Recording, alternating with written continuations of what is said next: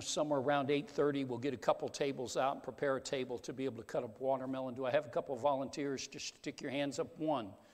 Who else? One. Hey, now, two. I got three. Four. So, thank you. All right. I did that at our family reunion. They were raising money for a quilt, and they were $300 or $400 short, and I grabbed the tickets and got up and auctioned them off. I'm not very good at it, but they got a hoot at it. They don't go to auctions all the time. They didn't know how bad I was. Thank you, Lord. Hey, listen, we're delighted that you're here. Let me mention one more thing. Got a Wednesday night series that we're doing. Probably the most views on 12 shares that I've ever seen online. We just had 12 shares, and it's been viewed over 800 times. We're talking about now. You may not say praise God when I tell you what I'm preaching. No, you probably will. You probably will. But we're talking about the role of women. It's a hot subject right now. Hot subject. Now listen, it's not new. I didn't just identify these things. I didn't just, a long time ago figure it out, looked to the Word, studied what other people were saying, and believe got a good handle on what the Scripture says. And it's many times we're influenced by a bias in our culture. We've lived in a male-dominated world since the beginning of time. And that's the truth. We still live in a male-dominated world. You leave the United States, there's lots of the world that women live as second-class citizens. Still, in some places, the world still cannot own property. Even in our country, it was only 60 or 70 years ago that women got the right to vote. But Jesus, or the Scripture says this. Scripture says there's neither Jew nor Greek, nor bond nor free, nor male nor female, but all are one in Christ. In Christ, there is absolute equality. And so Wednesday night, I went from Genesis all the way to Acts chapter, not every verse, you understand, all the way to Acts chapter 2, and talked about the role of women in ministry and leadership. And again, it's gotten a tremendous amount of views. This week, I will talk about the roles that you can identify, that you can see in the New Testament. And you will see there are no restrictions. You'll say, well, Pastor, I know what it says. It says, I will not allow a woman to have authority over a man. Well, it says several things in that verse that people are not practicing. Several other things. There were problems in Ephesus that needed to be addressed. I talked about that a little bit Wednesday night, and we'll talk about it again. There is not a ministry role that a woman does not qualify for. There is neither Jew nor Greek, nor bond nor free, nor male nor female, for all are one in Christ. Right. This is not about the current debate about gender roles. This is about equality. It's about who you are in Christ. See, for years we've allowed our women to go to the mission field and suffer, but not let them pastor. You don't have to say amen. It's okay. Yeah. You understand, the church world will they'll trust them with our children. Do we have anything more valuable than our children? Oh, but my goodness, don't talk into a man's life. All right, I better go on. Wednesday night but I won't. Wednesday night I will just teach. I will not get animated. I won't, because I'll just teach. Okay, and I won't throw anybody under the bus. I won't be ugly. I'll be a good guy. Yeah, listen, I want to communicate it appropriately. So if you didn't hear this week's message, you should go listen to it, and you'll be shocked at how clear it is. Shocked. Everybody say shocked. You'll be shocked how clear it is. It's clear. There's nothing murky about it. All right? So, those that believe, that in the church, that, they'll say, well, listen, God loves us all the same, But the man is the king of it. I better quit. Listen to this. This is good stuff. You like this. Watch this. They'll say, I'm the king of my castle, and she's the queen. The only reason they let her be the queen is so he can be the king. Now listen, I believe there's roles. There's differences in roles within the home. I do believe that, but boy, there's tremendous responsibility with those roles. In the church, there is no differences of roles.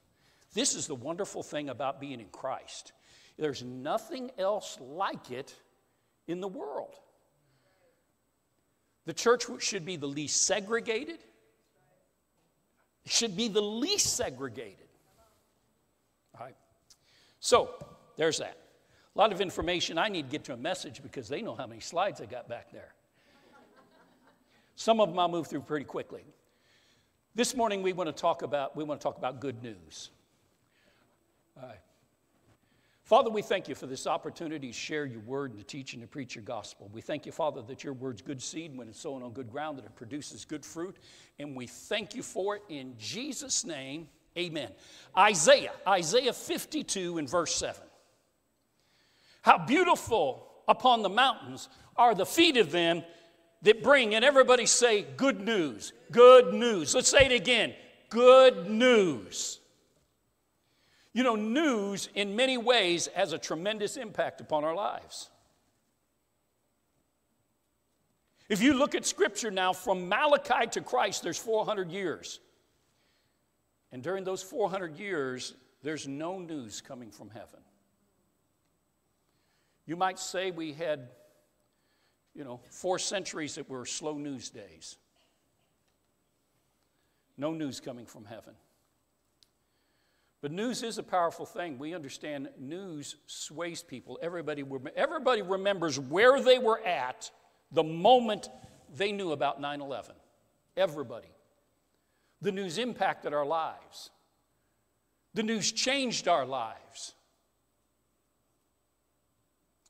That is true with the beginning of World War II. Everybody remembers when Pearl Harbor was bombed. If you were alive during that time, the news influences our lives. The same is true today. An election comes along, and about 10 o'clock we hold our breaths hoping that they can call an election. And if they say everything's too close to call, you can hear the nation moan. Just moan. Now from Malachi to Christ, there's nothing coming from heaven. See, the evening news can alter history. But good news alters eternity. You probably didn't know this, but in Israel they had JNN News. This was Jerusalem News Network. And there's nothing coming from heaven, but all of a sudden, here's their headline. Galilean virgin claims she's pregnant. Now see, news once again has what? Has a tremendous impact. But then sometime not very long after that, there's another headline that says, priest in hill country of Judea suddenly struck dumb. Zacharias wouldn't believe.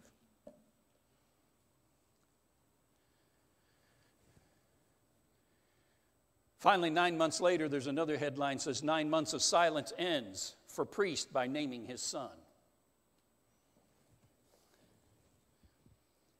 Another headline comes along and some months later it says Augusta calls for census for new tax plans. This was breaking news in Jerusalem, see. Then you have these shepherds out in the field, and the headline read like this: possible UFO on the outskirts of Bethlehem. Shepherds claim sky is filled with angelic choir. Sometime after that, there's a headline that says, Magi and army camping east of Jerusalem. Yeah, Herod's concerned. Finally, headline says, Herod goes mad, ordering the death of all the boys in Jerusalem. It should have said Bethlehem, that's my typo, 3 and under. But then there's this headline, crazy baptizer in Judea preaching repentance. And finally there's this one, young prophet from Nazareth growing in popularity.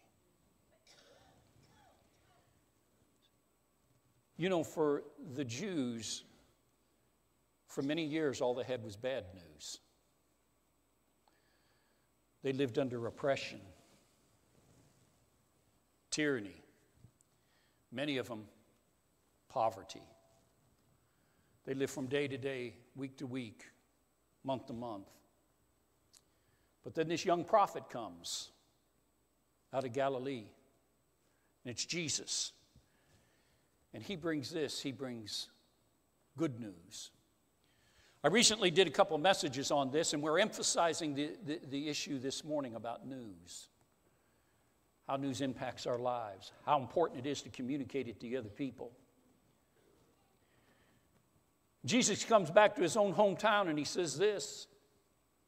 He's been to Capernaum, he's been preaching. They've been hearing all kinds of things about him. Word is spread, the news has gone before him. Jesus finds, and it says it was delivered him to the scroll, and he found the place where it was written. And he said, the Spirit of the Lord is upon me because he's anointed me to preach the gospel. We circle the word gospel. It's significant. It's important. This is where we get the word good news. It's also where we derive our word for evangelize. He's anointed me to preach what? Good news. Good news to who? Good news to the poor. What poor people? They need some good news. The poor in spirit, they need some good news to heal the brokenhearted. They need what? They need some good news. If you listen to too much news, it will break your heart. To proclaim liberty to the captives. You know, if we gave as much time to the Scripture as we give to the news, we'd be in a lot better condition in our lives. And sometimes you watch the news, you don't know what part of it you believe and what part of it you don't. You can read this news and you can believe all of it. Can you say amen? To proclaim liberty to the captive and the recovering of sight to the blind, to set at liberty them that are bruised, to preach the acceptable year of the Lord. News simply is this. News is information not previously known. Jesus arrives on the scene and he starts preaching information not previously known. Begins to reveal about scriptures not previously understood. You know, while they are looking for a deliverer, they're looking for a messianic presence. They're looking for a messianic king, much like David. They know that he's going to be of the seed and the lineage of David. They're looking for a warrior. They're looking for a liberator. Somebody that would deliver them from the tyranny of Rome. But something different comes. Someone different comes than what they're looking. But he comes sharing and preaching good news. I told you the word gospel, it comes from a Greek word, euangelizo. It refers to this, a messenger bringing good tidings or good news. So this is the greatest thing about the gospel, is the fact that there are so many people that we got something good to share with them. They got a real need in their life. They got a real crisis in their life. They got a real problem in their life. And the gospel has the answer. It's what? It's good news. Again, we look at it, it says, the Spirit of the Lord's upon me. I use the NIV because he's anointed me to what? Preach good news to the poor.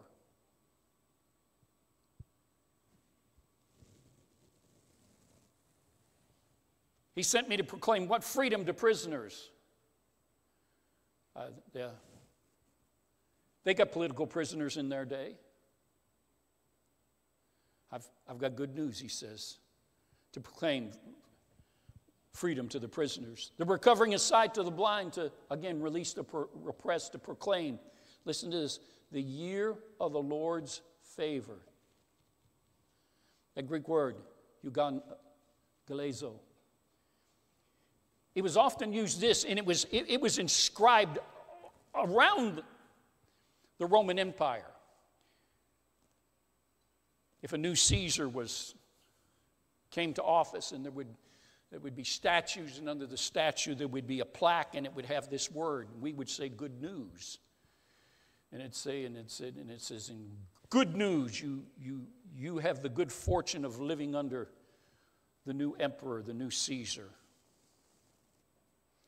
If they won a great victory, and again, they would build something wonderful, but underneath it would say, good news, we defeated our enemies, our foes. It was used to describe the arrival of a king or to announce a victory in war, or the spoils that came with it. Well, in some way, Jesus does. We read that verse, and it describes some of the benefits that come as a result. He's not just a messenger, but he's a king. See, the good news is this that Jesus comes sharing. It's a message from the king to those who live within his kingdom. Look, it says in Matthew, the 4th chapter, verse 23. I like this verse.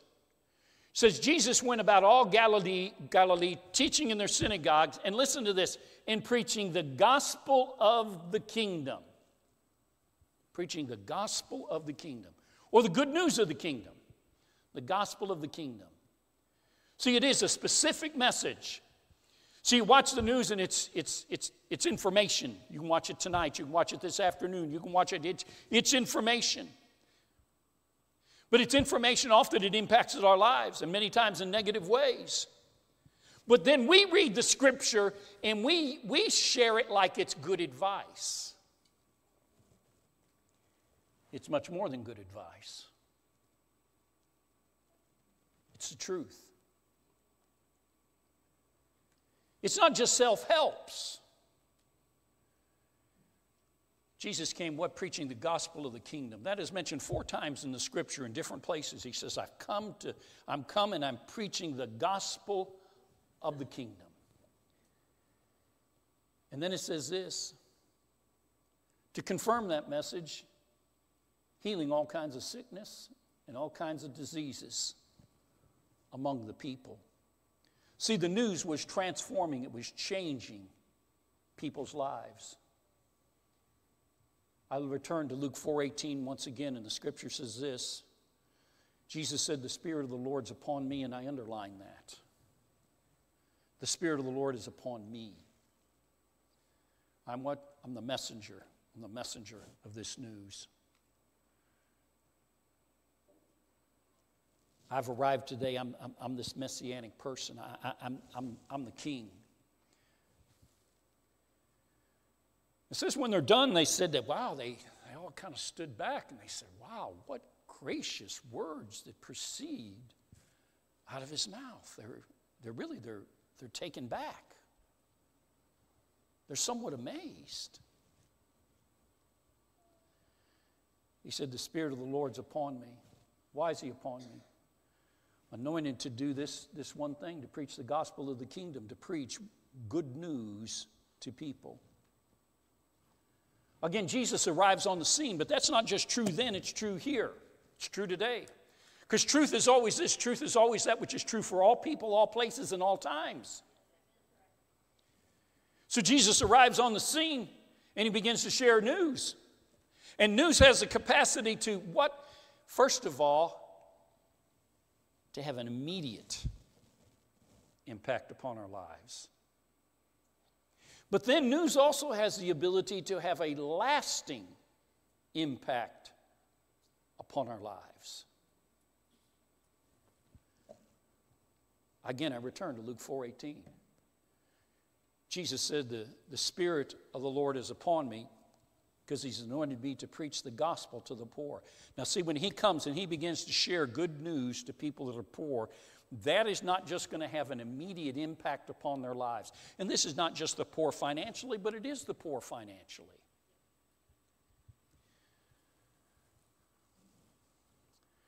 But it's those that are a long way from God. It's those who do not know him.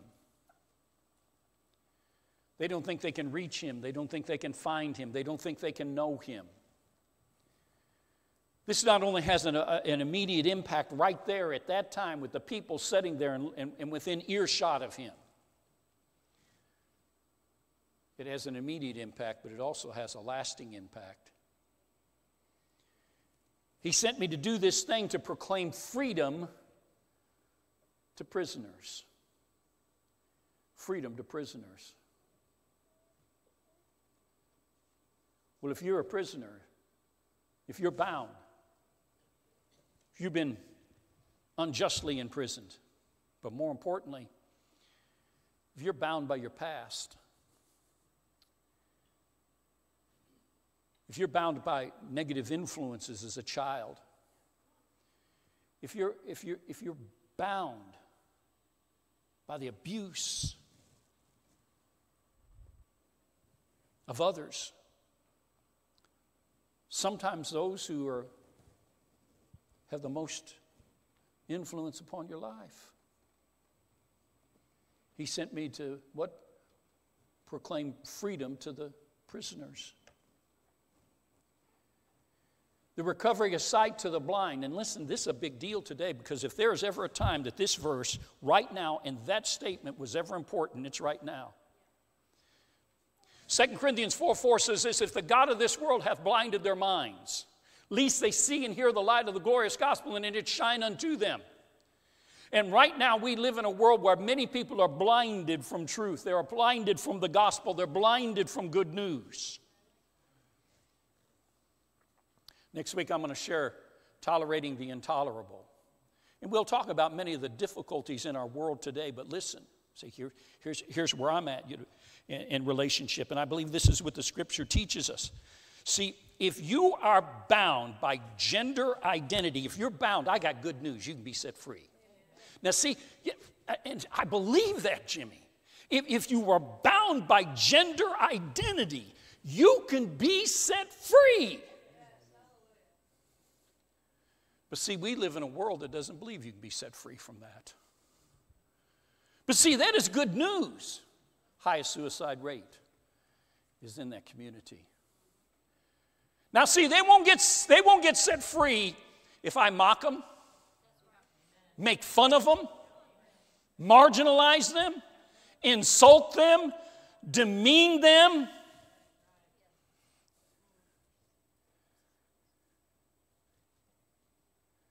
See, we got what? For people in need, good news. Good news. It's good news to the poor. It's good news to those who need freedom. It's good news to those that are blind to truth. To release all those that are what? Oppressed. See, this is the gospel of the kingdom. It's the gospel of the kingdom. I like the last part of that. To proclaim the year of the Lord's favor. For the Jews, it was this. It was Jubilee. Again, on Wednesday nights, I taught this not very long ago. But for the Jews, it was Jubilee. And in the 50th year, everybody got a year off. Yeah, I'm coming up. I'm going to get a year off. I am real close to, next year will be 40 years I will have pastored. Right? But in the 50th year, everybody got a year off. And in the 50th year, everybody's debts were forgiven. All lands went back to the families that God originally distributed it to. All indentured slaves were set free. Everybody's debt was canceled.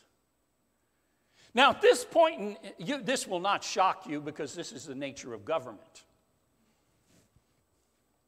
At this point, they're no longer practicing this principle. But Jesus can forgive all sin. And he can set every captive free. See, within the kingdom, from that day to this. See, this news is not just immediate, but this news is ongoing. We continue to proclaim the year of the Lord's favor. See, Jesus comes up, sharing this message. Remember, they stand back and there's, whoa. Listen to the gracious words proceed out of his mouth. Now, it's not like they're unfamiliar. This is Isaiah, the 61st chapter, I believe, verses 1 and 2. He's quoting it. You'd like this, all right? If I put everything in there, we'd never get done. And I better get back, right, or I won't get done. You know what I mean? But when you get to the end of Isaiah 61, there's just one thing that's not in there. The year of the Lord's vengeance. You know why? Because that's after we're gone. We're not suffering vengeance. We live in a time of what good news. Now, I'm all for telling people there is a day, judgment's coming, wrath's coming. But the message right now to set people free is this in Luke the 4th chapter. This is Jesus' mission. It's his purpose. It's the gospel of the kingdom. See, news does this. News can change your reality. Again, I say that I go back to 9/11. On 9/11, everybody knows where they were. They know how they felt. I was sitting here. There's nothing there. You know where the rocks are set across the driveways here on the edge of town? Used to be a restaurant there. That restaurant was called Mom's Kitchen. I was there. I was walking to the counter. And the guy standing there, he says, oh my goodness, look at this. And we're watching the plane circle the building. And then they're saying it looks like they're flying into the building. And they do. I remember silence. Oh, it's a gasp, then silence. And then it dawned on everybody. We're at war. It was a Wednesday. I remember coming to church on Wednesday night. It was heavy. It was difficult. It wasn't an easy day. And how that changed the world forever, changed security. Before then, we'd go to you'd go to the airport and you'd walk your loved one all the way to the gate, and gosh, if you had somebody, a brother or a sister or a mom or a dad, you'd walk them all the way to the gate and they'd start to board and you could hug and kiss and cry a little bit, and that changed everything. Yeah. See, news can change your reality. But this is good news. And this news changes their reality. Not just now, but moving forward. Again, the Spirit of the Lord is upon me because he's anointed me to preach this good news, this gospel of the kingdom. We got a king who comes and he's got a different message. He's not preaching war. And listen, I know we live in a fallen world. That there's times that for us in the natural war is a necessary thing. Nobody rejoices in it. I don't think the Scripture teaches that you must be a pacifist. But when we talk about the message of the kingdom, it's good news. He anointed me to preach good news. I like what the Message Bible reads this way. At one point there, Jesus says, he sent me to announce pardon to prisoners. Pardon to prisoners. I got 2 friends that have been pardoned. 2 of them.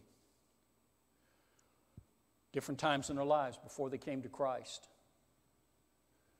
One of my friends has received a full pardon. He can vote again. He can even carry a handgun. He's an evangelist. His name's Randall Greer.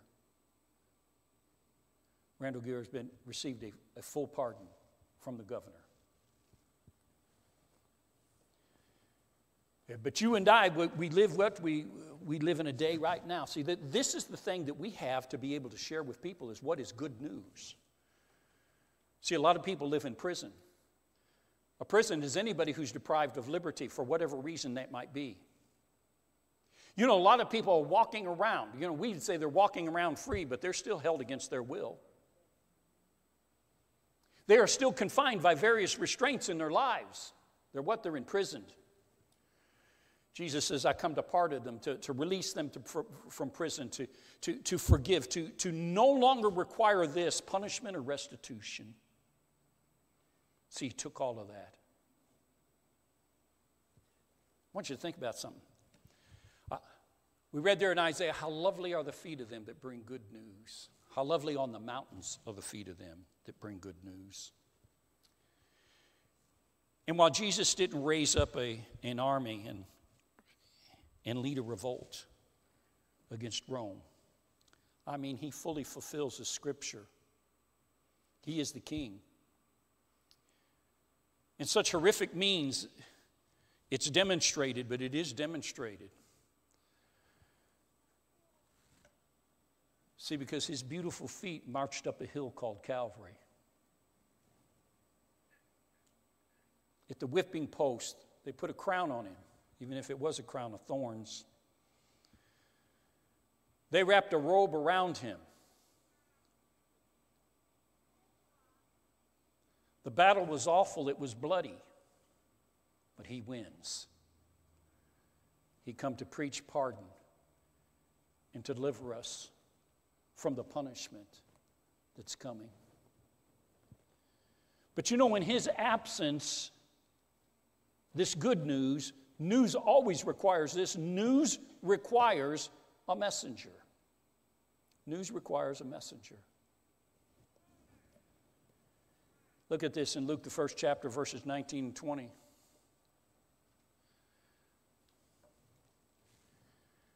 The angel Gabriel is standing before Zacharias. He's telling him they're going to have a son. He's going to be the forerunner of the Messiah.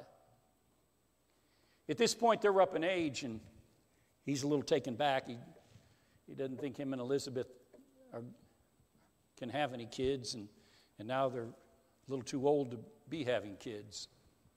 But the angel comes to him, and he said, I'm Gabriel, who stands in the presence of God. It was what? Sent to speak to you. See, somebody's got to carry the message. That was already true, but somebody's got to communicate this. And they sent me the same word. Here it says, glad tidings.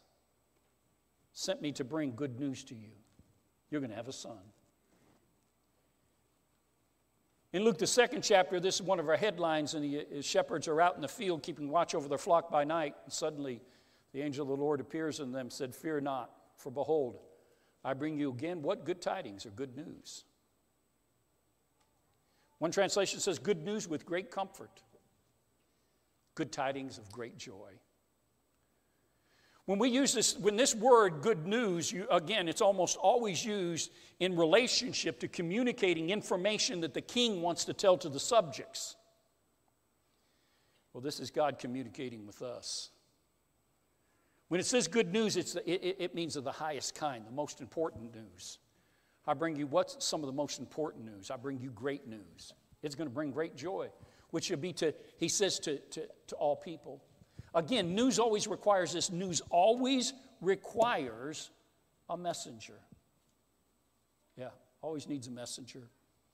In John, the 4th chapter, you know the story well, and there's the story of the woman at the well, and Jesus and the disciples are traveling through Samaria. Jesus stops at, there at Jacob's well, and he sends them on to get something to eat. He sits there, a woman shows up. He asks her for something to drink. She's taken back. He's a Jewish man. The Jewish people saw themselves as much better, much more superior. See, racism, bigotry has always been a problem in humanity. On top of that, he's a man speaking to who? A woman. A woman. She's not only a Samaritan, but she's a Samaritan woman. He should twice be removed. But what? He's Christ. He's come to set captives free. He's come to set things straight. See, if you go to the book of Genesis, it says he created them male and female, and he gave them dominion over the fish of the sea and the fowl of the air and everything that creepeth upon the earth. They were what? They were created equal. Jesus come to restore things, to make things right. And so he communicates with her, and he tells her what true worship is. And he says, and where you worship is not as important as how you worship. It's not Jerusalem that's important. It's not this well that's important. It's not that it's a Baptist that's important. It's not a charismatic that's important. It's not a Methodist that's important. It's how you worship. It's who you worship. Who do you worship? You worship the Father. How? In spirit and in truth. It's not the where. He continues to speak to her. Begins to talk to her about her marital relationships. Says, well, you've had 4 husbands, and one you're with now is not. And she's taken back. She runs to town. Right? She runs to town. What is she? She's a messenger. She says, come see a man who told me all things I ever did. Could this be the Christ? See, this is a woman. She's a prisoner who needs pardoned. She's a prisoner who needs pardon. And she runs back because she's excited about what Christ did in her lives. And you see this theme repeat itself throughout the Gospels. People set free and are excited about what Christ is doing in their lives. They can't help but share it. Today, far too many times, Christians act like they're secret agents. She run to town. She's the person who's been helped. She's been set free. Come see a man who told me all things I ever did. Again, could this be the Christ? The whole town shows up. Again, it says how beautiful upon the mountains are the feet of them that bring good news. This unnamed Samaritan woman,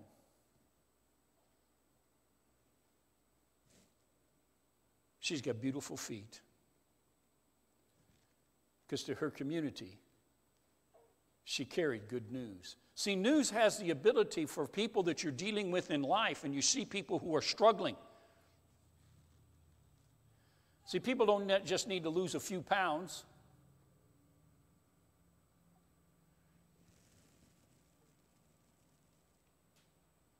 People don't just need another self-help book. People don't just need good advice. People need good news. Now, again, we can always share something that will impact their lives in the present, but we're talking about something that will impact their lives in eternity, that would change their lives, transform their lives. This woman brought news to her community.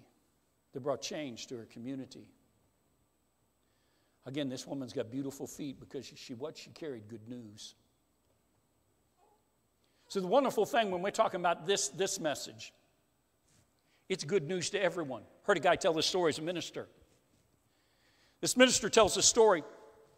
He's from England. He's in the United States. He's speaking at a conference.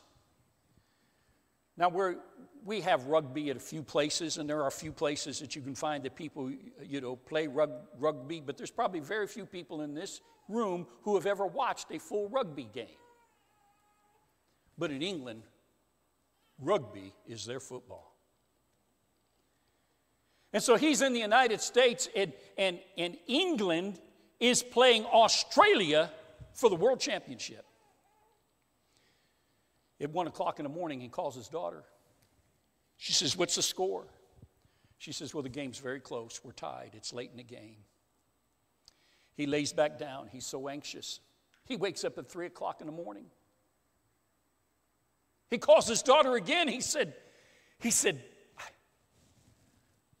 how's the game? She said, she's so excited. She says, we won! At 3 o'clock in the morning, he's whooping and hollering in his hotel room, but nobody else cares. Nobody else in the hotel cares. He thinks, I'm going to go downstairs and tell one of the porters. But he thinks that they won't care. Finally, at 5:30, he's laid in bed as long as he can stand. And he gets up and he goes to breakfast. He's sitting there. Surely there's somebody I can share this good news with. But the truth is, nobody's interested. Finally, he says, somebody comes in that I could share with, but it's an Australian. He's not interested either. See, we have something that everybody is interested in.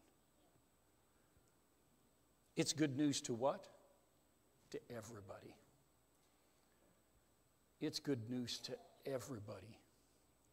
We find this real unlikely character in Scripture. He's called the madman of the Gadarenes, the demoniac. He didn't just have a spirit, he had evil spirits. Called itself Legion. They cross the Sea of Galilee. They go to the other sides. They go to the country of Gannat, or the Gadarenes. They climb out of the boat, and here comes this guy, man. He's been living outside. He doesn't have a stitch of clothes in. He's what you call buck naked. He'd been running through cockleburrs and briars. He's just a mess. He's probably got, he's got beard. He's got stuff in his hair. He's probably got scars on his arms. They tried to tie him, chain him, rope him. They couldn't keep him. He'd break them. He's a crazy man. And everybody lives in fear of this man. Well, Jesus come to what? To set the captive free. He cast Legion out. Legion goes into a herd of swine, and they run over the cliff. And they drowned. Well, when this happens, listen to me. How many times you hear somebody say, well, I went to a church service and that scared me? You think that's the first time that's ever happened? Hello? Hello? They're scared. The whole town does show up, but the whole town says, please leave. Please leave. Well, now this demoniac, this madman, he's set free. He's sitting, he's eating, he's clothed, in his right mind. And Jesus is about to leave. Of course, he's been requested to leave. Please leave. You're not welcome here. And he says, let me go with you. I'm going to go where you go. I'm going to sleep where you sleep. I'm going to follow you. And Jesus said, no. No, you stay here. And look what he says in Luke 8:39. Return to your own house. Tell what great things that God has done for you. It went his way, proclaiming throughout the whole city these great things, this good news that Jesus had done for him.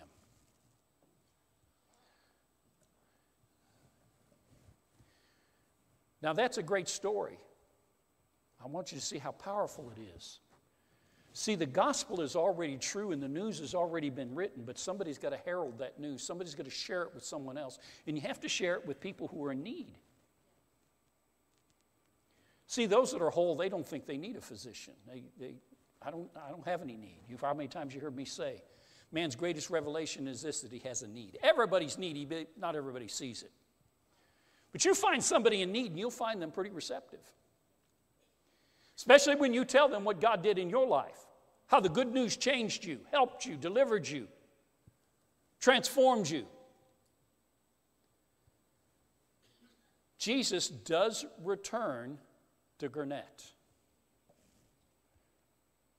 He had to go back across the lake. They were not very receptive. But when he goes back, revival breaks out. But why does revival break out? Because of this madman of the Gadarenes. This man who has been set free. This prisoner who has experienced release. This blind man who the blinders came off his eyes. Look what it says in Mark the 6th chapter, verses 53 and 54. Now when they had crossed over, they came to the land of Gennesaret and anchored there. And then they came out of the boat, and immediately the people recognized him. They ran through the whole surrounding region and began to carry beds of those that were sick to wherever they heard that he was. It was a much different reception than when he left. This is the result. You know, a lot of people are mad at God. There are people that are angry at God. There are people that are afraid of God. What they need is somebody who's had a transforming experience and how God has helped them in their lives. They ran through the whole region and began to carry and bring the sick and the infirmed in droves. Wherever he entered the villages or city of that country, they laid the sick in the marketplaces. They begged him. They begged him to leave. Now they're begging him to pray. They begged him that he might just touch the hem of his garment. And as many as had touched him, they were made whole. Again, I'm telling you, news has the capacity to impact lives. The evening news may impact your life today and maybe for several tomorrows. But the good news will change a person's life for eternity. For eternity. I used to do this all the time, and at the end of the message, we would have these take-it-home points. Jeff and I talked about this a few weeks ago. We realized that, again, if you read our Faith Matters, that summer's a busy time. People are in and out of church. And lots of our church family will listen to the message. But you know, it's one thing to listen to the message and another thing to think about it, contemplate it, mull it over again. So here's some questions. Here's some questions. These are things that you can discuss with your children. These are experiences you can tell with your children. Again, I've done a lot of faith at home in years gone by. Worked with Focus on the Family for 3 years. We learned this, and listen, and this was a revelation during this time. We did lots of research. I was honored to be a part of that. We would bring in the church's best, their finest. The pastors, the elders, the deacons, the leaders, the associates. We'd put them in a room. We'd talk to them. Here's one of the questions we developed. We'd ask them. You know, you try just find, when you're trying to locate people, you got to ask good questions. This is one of the questions Leon will remember. He attended at least one of those sessions. And we would ask them, have you ever told your children how you came to faith in Christ? And sometimes in a room with 150 people, you might find 2 pastors, leaders, elders, ministry heads. And you might find 1 or 2 in the whole room that talked about their faith with their children. See, we got good news and we're not even telling our children what the good news is.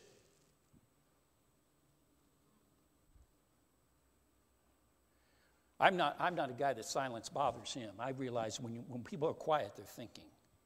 I think thinking's really healthy. I don't like it when preacher says, "Oh, where's the amen?" I don't need an amen right now. Take these questions. Share how a piece of news that impacted your life.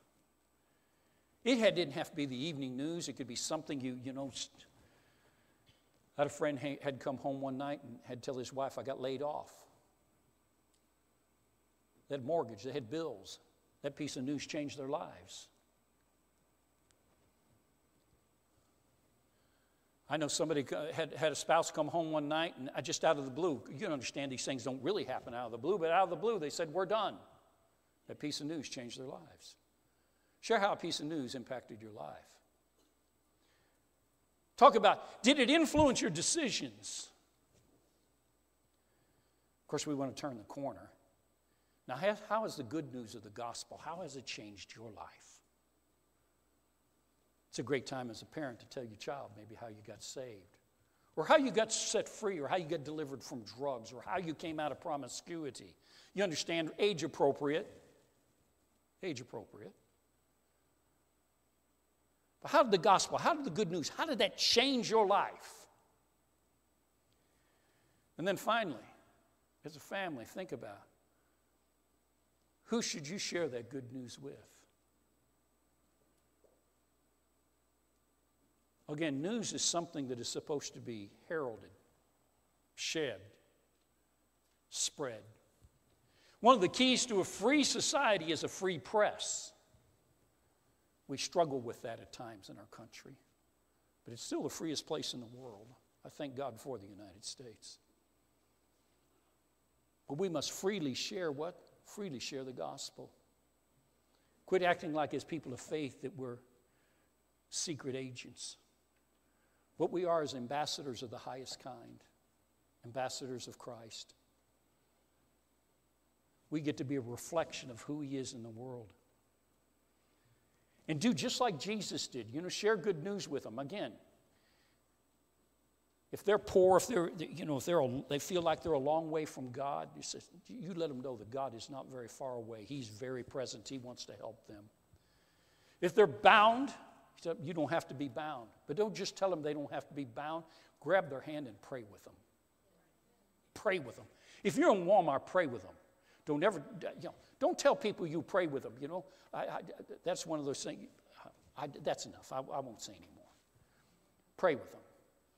Don't make it a good intention. And thank God for good intentions. I like good intentions better than bad ones. Don't you? Yeah. But don't just let it be don't let it just be a slight, polite comment that we make. Sometimes we too casually say, I will pray for you, and then that's the end of that thought. Our intention was good. We're saying, I sympathize with you. I care about your circumstances. Care enough to share good news. This is the thing that sets people free. This is the thing that brings deliverance. It's not just good advice. It's good news. This is the year of the Lord's favor. We live in that time. It continues to be the year of the Lord's favor. Think about who it is that you can share good news with. Let's pray. Father, we thank you for this opportunity to share today and how grateful we are. We're thankful, Father, that we have eyes to see and ears to hear. And Father, we do believe that it is truth that sets people free. Thank you, Father God. We believe that this morning, that as people here, right now, or listening online, or as they listen, after this service is over, thank you, Father God, that you sent your Son. How lovely was his feet. The feet that walked up Golgotha, the feet that had a spike driven in them. There was a bloody conflict, and thank you, Father, that your Son settled the conflict and won the battle. With every head bowed, no one's looking around. You might be here this morning, and maybe you've never made a decision concerning God's Son, Jesus. One of the most important decisions you can make in life is the one. Well, I won't say one of. It is the most important decision. As important as a career might be, and how important it is to choose a spouse, a mate in life. How important it is to have children. Making that decision about what we're going to do with Jesus' Son is the most important decision that we can possibly make. Have you ever said, Lord Jesus, come into my life. Save me, cleanse me, forgive me. I accept you now as my Lord. It is my Savior. If you've never done that, we'd like to give you an opportunity to do that. See, the good news is you can repent. You can turn. You can turn from sin and you can turn to Jesus. You can turn from darkness to life. We'd like to give you an opportunity to do that. I love sharing with people, that the truth is everybody wants a Savior, but not everybody wants to change their lives. Not everybody wants a new Lord over their lives. Change comes when you begin to follow and surrender to someone different, and that being Jesus Christ. Change comes when you make him the Lord of your life. And that's what the prayer does. Prayer doesn't save you. The commitment in your heart, the decision to follow him. So we're going to pray, and we're going to invite everyone to pray with us. And if you're listening online, you can pray too. Would you say this with me? Say, dear Heavenly Father, I believe in your Son, Jesus. I believe that he lived. I believe that he died. I believe he died for me. I believe he walked up a mountain called Calvary. And there he took my punishment.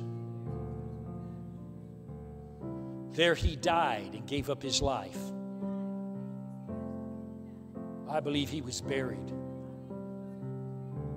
and raised from the dead. Lord Jesus,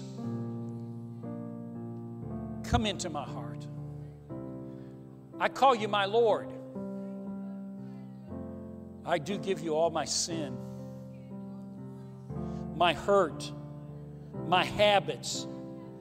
I lay them all at the cross. But I also give you my life, my gifts, my talents, my treasure. I give you everything. Jesus, you are my Lord.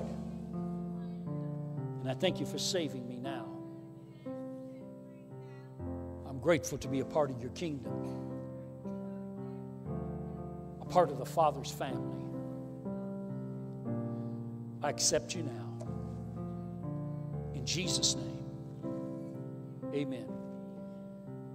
With every head bowed, no one looking around, you might be here this morning and say, Pastor, that's me. When you prayed, I prayed. I either didn't know the Lord, and this morning I prayed. I asked Him to come into my life. Or second of all, you might say, Pastor, I've known Him, but I've wandered. And I wasn't living like He's the Lord of my life, but I've recommitted, I've reaffirmed my faith this morning. If that's you on either one of those invitations, just no one else looking around, just look up real quick, say, Pastor, that's me. When you prayed, I prayed also. Just a moment to look around the room. Thank you, Jesus. All right then, thank you. Thank you. Amen. If you're listening online, I always encourage people to do this. Tell somebody. If you made a decision to follow Jesus, tell somebody. He'll not be ashamed of you before the Father if you'll not be ashamed of Him in front of men. If He's your Lord, you'll be like that woman. You'll be excited to tell somebody about what He's done for you. Can you say amen? Let's stand to our feet this morning. I've preached just a few moments longer than I should. If you're here this morning and you got a need in your life, just slip your hand up right there where you're at. You got a need in your life, you're sick, you need prayer, right back here, folks. 2 or 3 of you ladies gather around Alice there. Did I see another hand? Wave your hand at me if I didn't see it. Did you wave your hand, Miss Jeremy? No. All right. Thank you, Lord. Father, we come before you right now. We thank you that you're a very present help. And Father, whatever Alice's request is, I believe, Father, that you hear her heart's cry. Father, the word says the righteous cry and you deliver us from all of our troubles and all of our sorrows. Many are the challenges, the afflictions of the righteous, but the Lord delivers us from them all. And Lord, we thank you. I thank you that you're a very present help.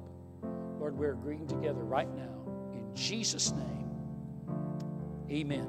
Amen.